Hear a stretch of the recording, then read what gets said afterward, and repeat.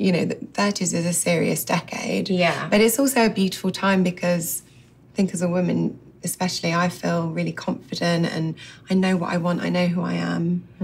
And just moving into, like, owning it. Yeah. Well, we're hitting our sexual peak. Totally. Which...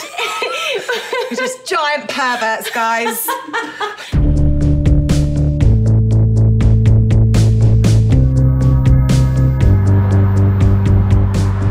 Los Feliz neighborhood of LA, and I'm going to be meeting with Bat for Lashes, a.k.a. Natasha Khan.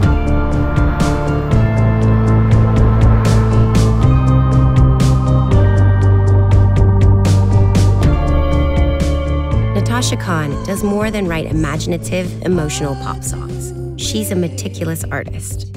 From her videos to her art, to the themes and stories woven within, the English singer's attention to detail has been critical to her impact.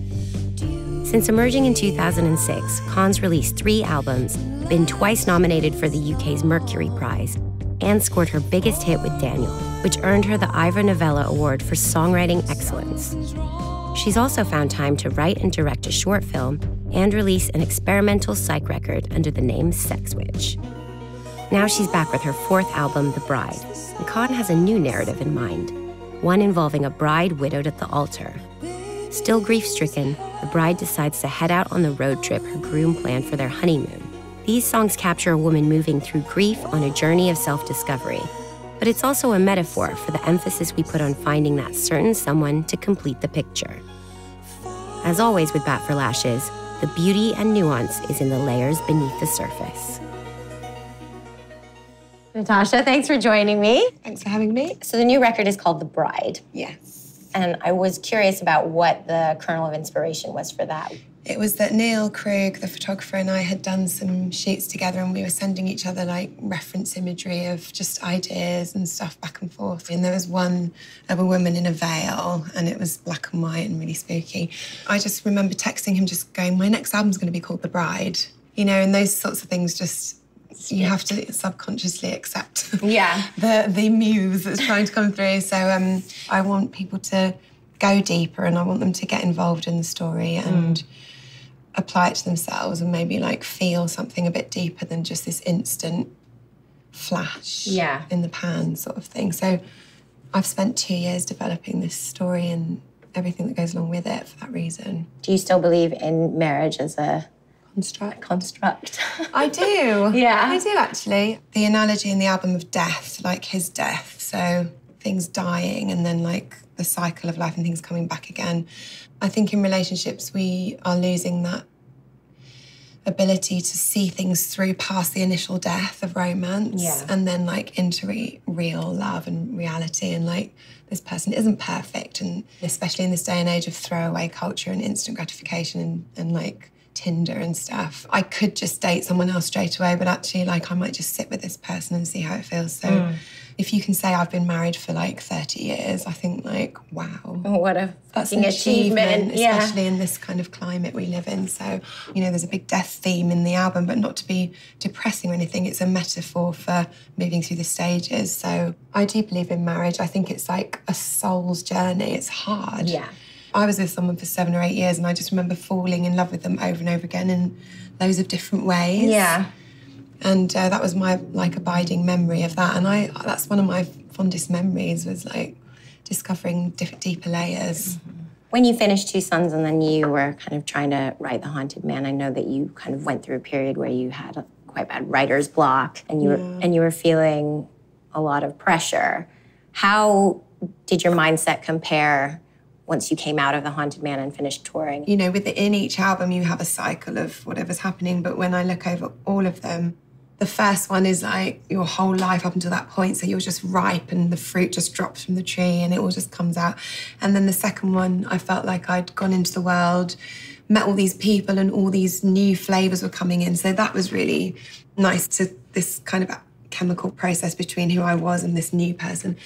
And I think it's quite natural that then by the third album, I think there's kind of it is a bit of a difficult album because something happened where I felt I kind of lost myself and I didn't quite know where I fit anymore. And I kind of spent that many years giving out and I didn't know what I had to say. My own personal experience of kind of coming out of my 20s and then going into my 30s, I found that like a bit of a weird spot where I did lose my sense of self. And I was like, what am I doing with my life? Do I still care about the things that I used to care about? I do agree, like at the end of your 20s, you move into a really weird space. Don't ever date someone that's 29 because it's a nightmare. Because they're going to go, and like change everything. Yeah. And it is that time where you just suddenly realise you're not a child anymore. And, you know, the 30s is a serious decade. Yeah. But it's also a beautiful time because I think as a woman, especially, I feel really confident and I know what I want. I know who I am. And just moving into like owning it. Yeah. Well, we're hitting our sexual peak. Totally. Which We're just giant perverts, guys. We're like rubbing up on tables. Can't get enough. Oh, yeah. It's crazy. It's weird, though. I genuinely like... It's like your body's last-ditch attempt. Like, oh, my God. It's definitely like, it was like shocking to me. I mean, I know because they're always like, oh, yeah, when you hit your mid-30s, you're totally hitting your sexual... I was like, yeah, whatever, guys, whatever. And then I'm Men like... hit it at like 18. Yeah. It's over. We're totally mismatched. We need to... Well, we don't want to go with 18-year-olds. No, we can't do that. But now I don't know who we're supposed to date. Yeah, you're like, I'm what's going on? Yeah. But yeah, the peak is definitely happening in more ways than one. But I think, yeah, you feel it's your sexual peak, but also I just feel in terms of confidence and it is a blossoming. Like, I feel like I've kind of fully blossomed. Yeah. And it's a sort of weird terror as well because then, like, the next stage is different. Like, you've kind of reached the apex in some ways. Before you were doing The Haunted Man, which was your last record, you did take some ayahuasca. You went on an ayahuasca journey, which honestly, I cannot tell you how many of my friends are like going and doing this. Yeah. And I don't know whether it's just because we are so plugged in constantly and now everybody's trying to find and like a centered self or like, I was just curious about what your experience was of that. It's a really beautiful ceremony, and I did it with an Argentinian shaman and a Native American chief and his wife, and they did all the beautiful Native American songs and dances with the eagle feathers and stuff. I was off my face just watching them, just like, you know, doing all of that, and it was beautiful, and they were telling really ancient stories about the planet, and it pulls away all the veils of bullshit, and you're just completely raw and exposed. I think you definitely need to go in with an objective that you want to do some really deep healing. It's definitely not recreational and it's not fun. Yeah. It was a nightmare, like a living nightmare. But I did come out the other side feeling I'd purged a lot and kind of worked through some stuff. But I don't think I probably will ever do it again. Really? Yeah, I know there's people who kind of get addicted to doing it over and over again. I feel like that might be just substituting one addiction for another or just like a way of maybe not kind of being in this world. And I find it quite hard to be in this world because I'm off, you know, with the planets most of the time anyway. So I'm kind of looking for things to ground me more. Lately, I've been doing TM, Transcendental Meditation. I find for me that's a much more practical day-to-day tool that's quite grounding. Yeah. And lets me kind of ground myself and be in the world so I can then spend so much time in my imagination. You have such a like gentle speaking voice and your singing voice has such an incredible clarity.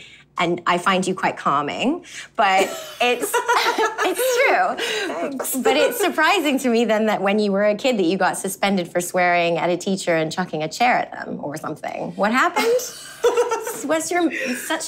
I was a rebel. I was a very angry, rebellious teenager. I used to bunk off school and go up to London, go out clubbing. I danced at the Ministry of Sound. I was like, off it, and just didn't care. Yeah. And this boring suburban town that I was living in and this really strict school I went to where they spoke of art as a hobby and, you know, and what are you going to fall back on and will you be a doctor or a lawyer? And it was that kind of, and it just wasn't me and I felt very misplaced. And then I kind of sort of sorted myself out around the age of 18. I went travelling and that's when I kind of really discovered that I wanted to do music or I wanted to be a painter or whatever it was that I kind of found my tribe and I just kind of calmed right down.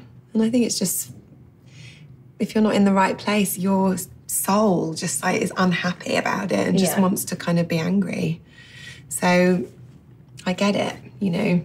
You recently premiered your film at the Tribeca Film Festival. Yeah. Congratulations. So it was a film that you wrote and directed, and it's part of 6 films about modern love. Yes. Called Madly.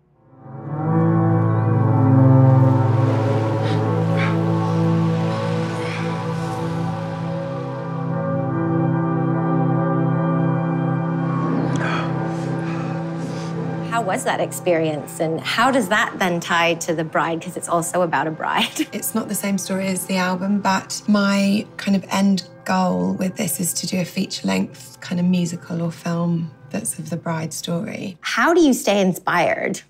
Why do you keep doing this? I don't know. I feel like it keeps doing me.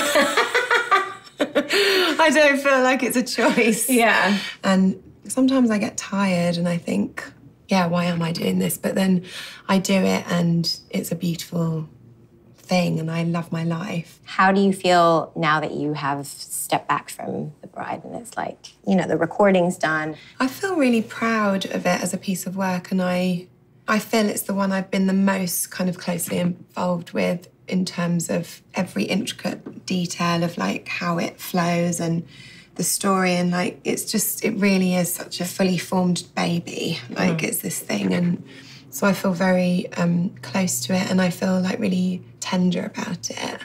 I feel really proud and really happy. I think it's a good record. It is a good record. You know, I don't usually say that, but I do. Blow your own trumpet. Yeah. It's amazing. Congratulations. Thank you. No, I'm just happy. Yeah, good. I'm glad. Thanks so much for joining me. Nice to see you. You too.